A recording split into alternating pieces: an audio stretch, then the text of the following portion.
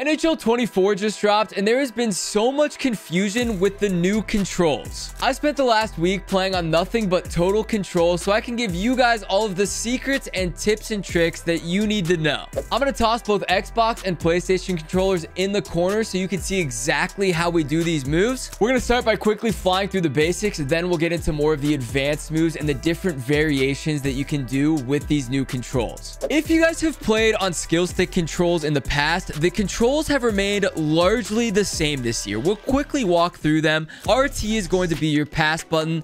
RB is going to be your sauce button. You're going to deke and have different variations of dekes with the LB button. And then lastly, LT is going to be your vision control, so the backward skating. Now that that's out of the way, let's talk about the changes from skill stick to total control, the main difference being the face buttons. So each of these face buttons, X, Y, A, and B on Xbox, have now been assigned a deke. The most controversial, of course, being the Michigan, which is now just a tap of the Y button, and it is so easy to pull off. You can literally hit it every single time. All you're gonna do is hop behind the net, tap Y, let go, and then you got it. I mean, it really is that easy. We'll start basic and then get into all the different details and the variations of each of these buttons that you can do. So with the Michigan, there's going to be a few different ones you can do. If you're on a breakaway and try the same thing, it's going to do that throwing animation. Walk in, chuck it towards the net, see what happens. That one goes top left. Like, you can do some sick stuff. If you want to do the throw or pass behind the net, you're going to do the same thing. Just come behind the net, hold Y, and then you're going to tap the RB button, and that's going to initiate the throw. So if you want to be like Trevor Zegras and chuck it behind the net, hold Y, tap RB.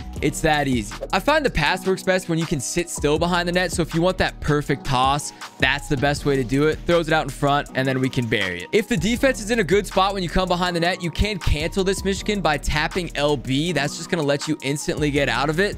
So if you're starting to be too predictable, the defense picks up on it, you don't have to commit to that Michigan every time. You can quickly cancel it and then score your goals. What is the goalie doing? New to NHL 24, they also added a forehand Michigan. This one is very tough to score, but you can still pull it off every time. So same thing, come around the opposite side, and it's going to wrap it around that forehand side. Next, we'll go to the B button, or the circle button on PlayStation. That is going to be your between the legs modifier. So if you want to do a between the legs shot, you simply come on net, tap the B button, and boom, you get your between the legs shot. Can do it from any angle, backhand, forehand, it doesn't really matter. The shot's going to be perfect and on net almost every single time, except that time. I was seeing a lot of questions about this. Yes, you can still do the passes. So you're just going to hold down the B button and then tap RT to pass the puck. And you can use that left analog stick to point it in which direction you want to go. Now, you can also do a sauce with that as well. So if you want to get a little bit of sauce on it, you can. Same thing, hold down B, tap RB, and that thing goes flying. All these moves and how you cancel them will be the same as well. So if you go between the legs, you can cancel it back, do the fake between the legs. That's my go-to shootout move. Works really well against user goalies. And you can just walk in, fire that backhand right away. Next up, we'll move to the A button. You can do this on players or goalies. This is going to be your one-hander move. So again, all of these have been super simplified. It's just one tap of the button. If you take it over to this side and try it, it's going to do a forehand variation, and we can bury it on that left side. So backhand, forehand, same button. You're just going to tap A, and it'll automatically pick which one's best for you. If you are used to skill stick and already have that one-hander muscle memory, the old way to do it does work as well. This is not true with all the moves. I'll mention it when it does, but if you want to go through and score it the old way, you can hit LBRB and it'll do the same thing. Next is the X button or square on PlayStation, and that is going to be your Datsuk and your Datsuk variations. So you can do the flip, you can do the cancel. This could be just a big toe drag. There's a few different things you can do. You're just going to hold X to initiate it, let go to shoot it.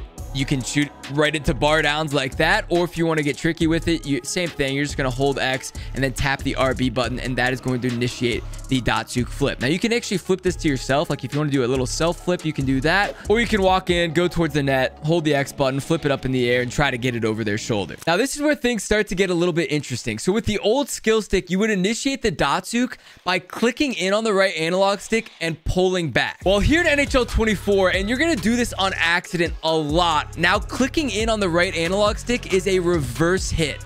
So if you hold your controller a little too tight, I probably do this 4 or 5 times a game, you're going to initiate that accidental reverse hit. I still think this is one of the worst moves that EA made with this new controller scheme because it just happens on accident. Like, I can't explain it. I don't know why it does, but you'll just be going to make a pass or going to make a move and accidentally click in on that analog stick. However, if you want that to not happen, you can actually hold LB, click in, and that's going to be a leg fake. So you can still do that leg fake, the fake shot, and then with that, you can also do the Datsuke out of it. So if you want to do it a little bit quicker without having to take your hands off the analog stick, you can do that. So you can just walk in, L, boom, and then take your shots just like that. For this move in particular, I have found it better to do it the old way just because you can fake it easier, walk right in here and then go towards the net. It's good for beating defenders. It's kind of a fake for them and for the goaltender as well. And then even with that, you can still do the Datsuke flip the old way as well. So if you want to flip it on the net, tap RB while you're in that deep toe drag and that'll still work. Now you can still do the old chip dekes. I feel like a lot of people just have like forgotten about these. It's going to be LB and then RT is going to be that chip.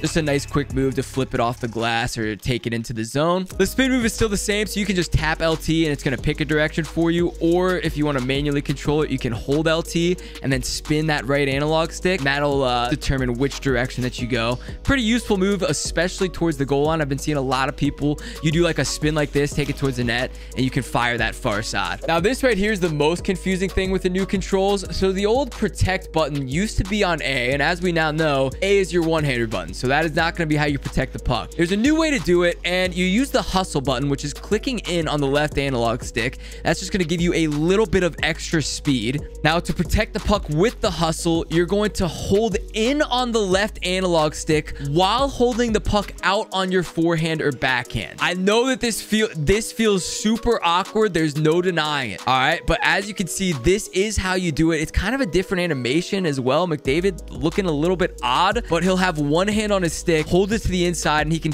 keep pucks away from the defenders. Initiating this in games does just feel a little bit awkward, and with the analog stick, like, you'll accidentally reverse hit like that. So you just have to be careful, not hold it too tight. But yes, this is going to be the new protect puck. Definitely not as useful as it used to be. I thought about not mentioning this because it's a glitch, but hey, you guys came here for the secrets. EA needs to fix this. There's a glitch. If you want to force a slap shot towards the net in any direction, you can wind up a slap shot, hold RB, and your guy's going to do a really weird animation. I've already seen a couple of these goals go in ESHL.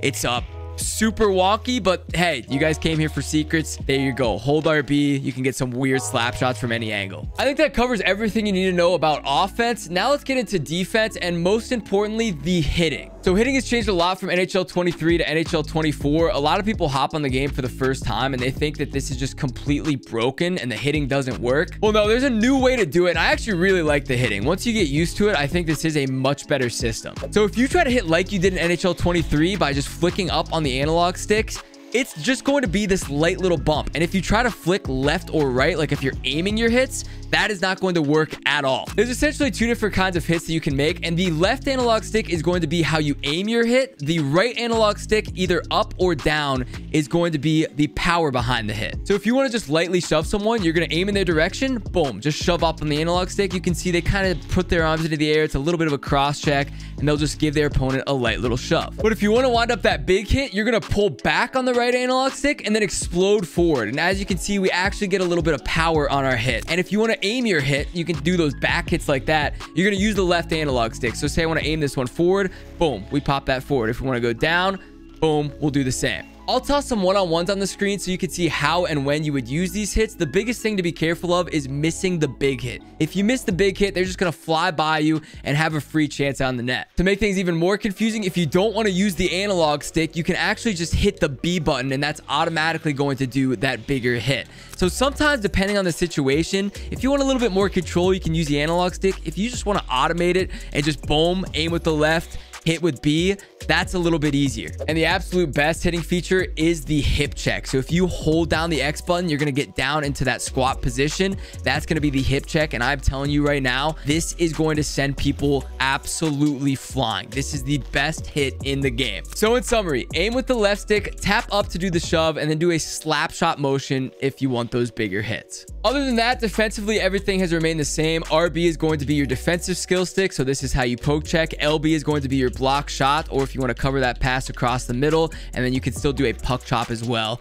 by clicking in on the right analog stick and then swiping in the direction that you want to go. Now let's talk about dumping the puck out of the zone, because this has changed as well. If you try to do it like you did last year, the puck is going to go absolutely nowhere. Like, look at that flip. That's because the old controls of the right analog stick and RB are now how you get the puck off the glass. So if you want to do a high chip off the glass, you're going to aim in the direction, hold the puck to the forehand, tap it off the boards with RB, and then you can continue up the ice. You can do this both forehand and backhand, and depending on how long you hold RB, that's how high the puck is going to go in the air. To clear the puck the length of the ice, you're actually going to hold RT now and flick up, and that's going to get you the high and out flip. I don't know why they made this change, and so many people are confused by it, but yes, you can still do the normal dump. As you can see, that one goes the length of the ice. And same as the glass flip, you can do that on both the forehand and backhand side. Last but not least, let's talk line changes and strategies. Used to change with the B and X buttons. Well, that has now been changed to the D-pad, since the B and X buttons are being used for Dekes. So if you want to change your lines, clicking left on the D-pad is going to cycle through your defense. Clicking right on the D-pad is going to cycle through your offense. Clicking left and right on the D-pads will change your lines, and then you can then click LB and RB to change your strategies while on that line change menu. Clicking up on the D-pad will change your forechecking strategies, and clicking down on the D-pad will allow you to change your breakout strategies. That is going to cover all of the major changes from the skill stick controls to the new total controls. After playing on these controls for about a week, I think I've decided that these are the controls that I'm going to go with. I think there's just too much of an advantage, especially on defense with the hip check and the big check button, that this might be the way to go. Now, don't get me wrong. There are things that I absolutely hate about these controls. There is no denying it. The reverse hit with the right analog stick, I would go as far to say as this is something that has to be changed. It happens too much. It's too annoying. And you'll see, even if you're paying attention, your opponent is going to do it a few times in each game as well. When jumping from skill stick to total controls on offense, really not much has changed. You can still ultimately play the game just like you would with skill stick. You just have the added control and the ease of pulling off the Michigan with one button, which in its current state might be worth it in and of itself. Like, for real, they're going to have to tone down this Michigan. It's just too easy. But you guys have got to let me know. Are you using the new controls for NHL 24? Do you like them? Do you hate them? Are you somewhere in the middle like myself? Anyways, I hope you found this video in some way. There's just so many tiny things that EA changed that I think this video will hopefully help some people out and just give them an idea of how to do some basic things that they used to be able to do in the past. If you did find it helpful, hit that like button. It helps out the channel a ton. Also, hit subscribe. We're on the road to 1 million subscribers and much more NHL 24 content on the way. That's it for me. I'll see you guys next time, and peace.